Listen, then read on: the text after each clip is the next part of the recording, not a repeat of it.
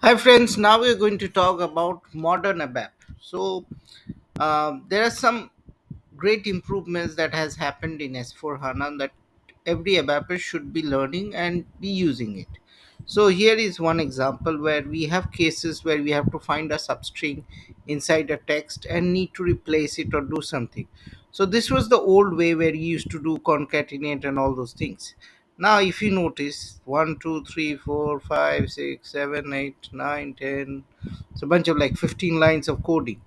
Now if you notice here is now it's just a six line of coding. It's like eh, actually it's like four lines of coding that is getting replaced with the 16 lines of coding getting replaced with four lines of coding. So this is smarter. So here you can see how you can replace instead of all doing this search, and we have done this all the time. So it's now time to just upgrade us and do this, okay, and do it. And it's a good change because instead of writing 16 lines of code, now you are going to write only 4 lines of code. So it's very easy to debug also. So learn these new things and move forward.